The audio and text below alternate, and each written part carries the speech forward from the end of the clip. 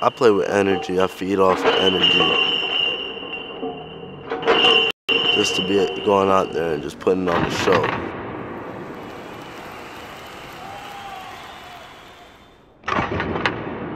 I listen to my grandfather's music before every game. Just soothe me out. This is what I gotta do.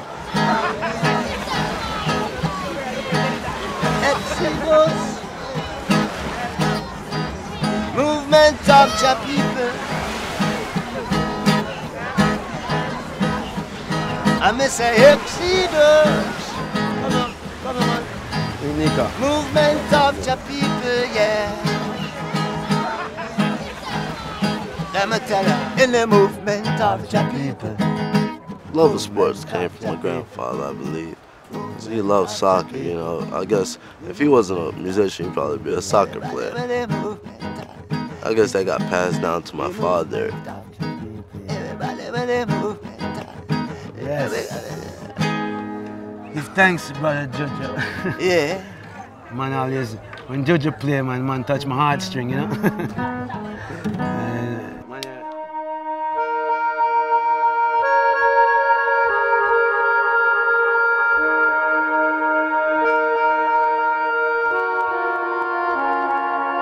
The story of Nico Marley and his father and grandfather is a story of redemption. We hear Bob Marley's music and we think instantly of the positive vibrations and the gold records and the international influence. But we miss the struggle that he went through as a youth. The gunmen who survived, many have since. The grinding third world poverty that he emerged from. It comes from a spirit of never backing down. It's the way that Rohan Marley began his football career, under-respected. And then, you know, Nico is kind of a chip off of that same block. But none of us can understand what it's like to be named Marley unless you're within that skin. No one wants to be the Marley that fails.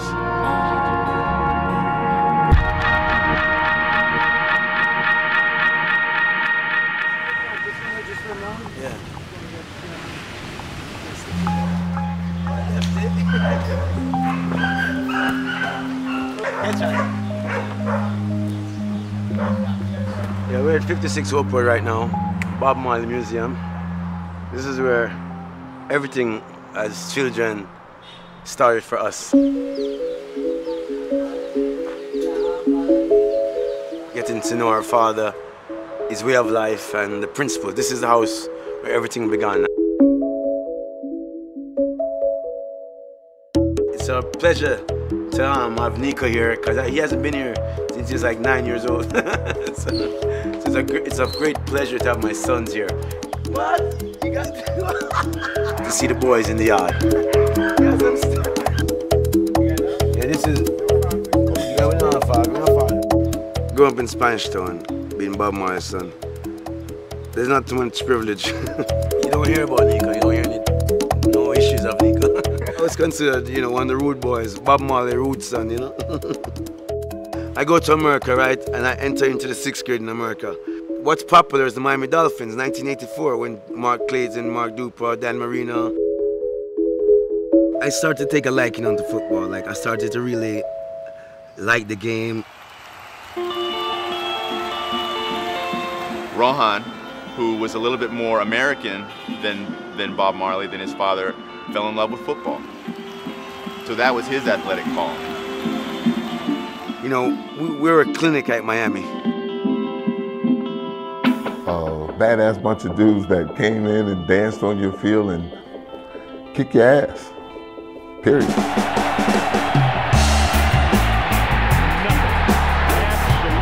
I met Rohan Marley in 1991. We were in the same recruiting class at the University of Miami. First impression was, are you kidding me? Such as being 5'8", small by any football standard. But he makes up We for talk it about with football. attitude, It's a 5'8" guy that 200 some pounds, and when he decided he was coming from safety, he was gonna play linebacker, we all looked and said, hey man, you gotta be crazy. And he was like, listen, I gotta be close to the line.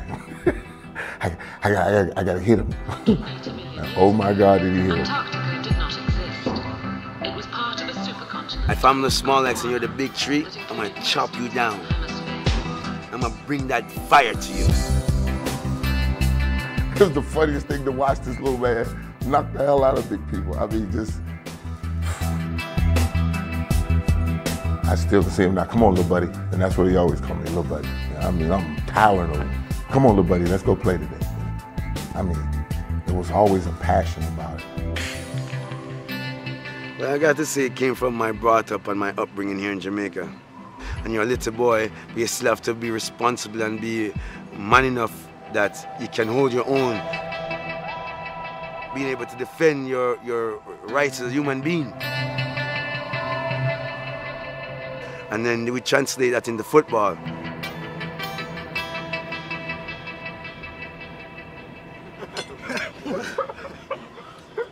Miss PJ. My good friend Ray Lewis and I, we went to see Nico, I don't know, was it Pop One or some little game he had? Every move he made, he was in the backfield. Ray told me, Ro, we're gonna be hearing about Nico.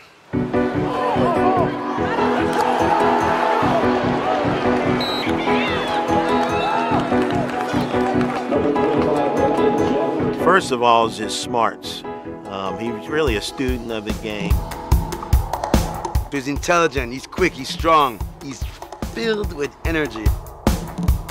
Look just like his daddy. I mean, Seek and Destroy missile. I'm 5'8", I play linebacker. People expect a 5'8" linebacker. Well, they don't expect a 5'8" linebacker, simply said.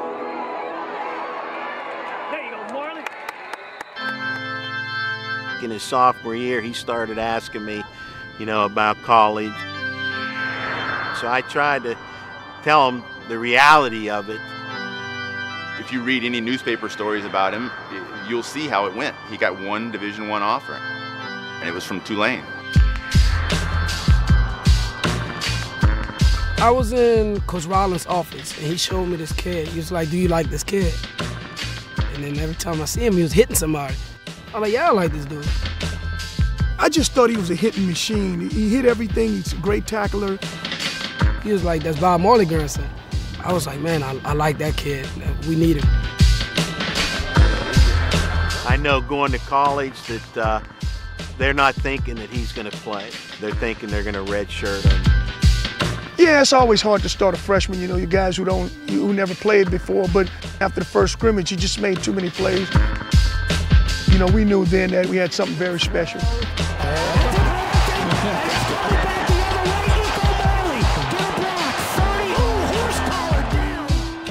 He's kind of a quiet guy. He kind of stays to himself, but he voices his opinion about certain things, like music in the locker room. He's like, y'all listen to this trash, His enthusiasm, what he brought to the team, was one of the reasons why we went to the bowl game last year. Nico led them to their first bowl game in more than 10 years. I think there are other schools that are regretting right now that they didn't take that chance. He fumbles, stripped by number 20, Nico Marley, and he recovers.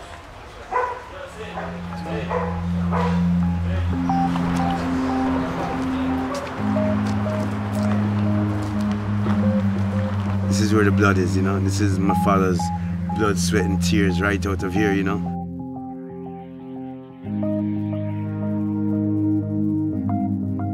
Really a humbling experience to know where it all started, seeing where my grandfather grew up, or my father grew up, just knowing he wasn't born a legend.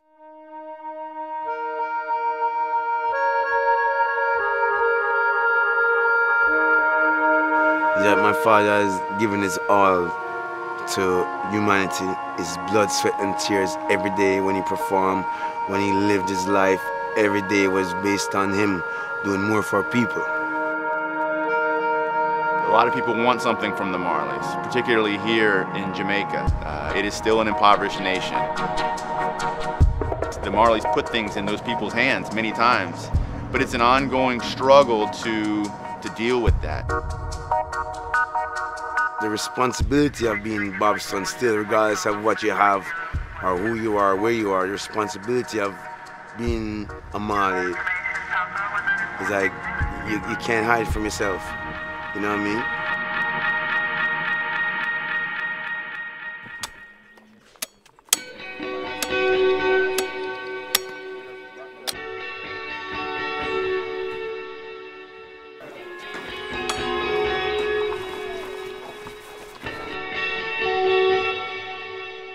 The baby stages, the baby stages.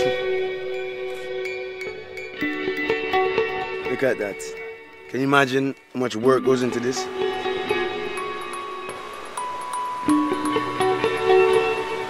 A brethren said to me, you know, Rohan, there's a nice farm in Portland that I think belongs in the Marley family. I said, you know anything about coffee? They said, Mr. Marley, we've been farming coffee all our lives. I said, all right, we're in the coffee business.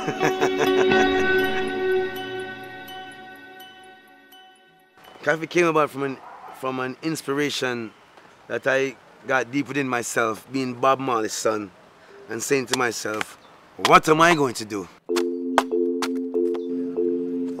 Coconut kind of hold though. You have all this teaching, you have all this goodness, now you gotta be able to continue it. And still have that passion, you know, that's still that drive like you see on the football field. Farming is patience, of course, because you don't know what the elements you're going to face in the coming years. It's like a child, and it's how you nourish a child and how you treat your child, the child will grow from that. And this is what this is. We're now a fully certified organic farm. Oh, Jesus. I want this to touch all corners of the world, you know.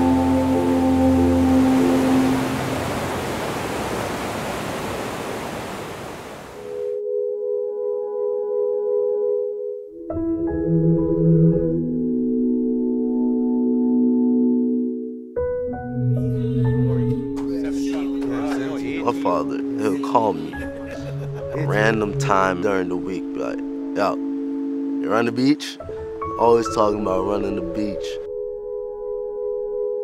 That's a tradition, you know, you learn that from your father. Hey boy, this is where I come to the beach when I was a little boy. This is where I used to come to. Father pick you up, going to the beach. You're not going to the beach to swim. You're going to the beach to run.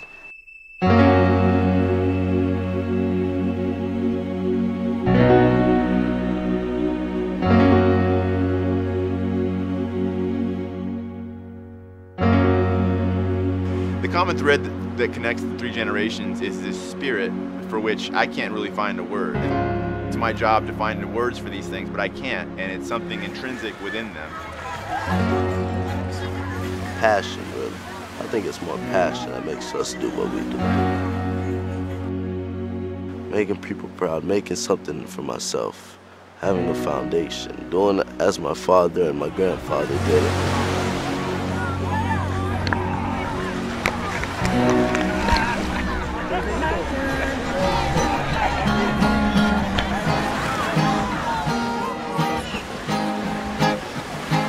One love, one heart.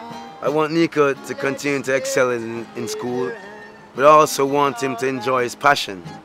Love what he's doing and have fun, and take it from there.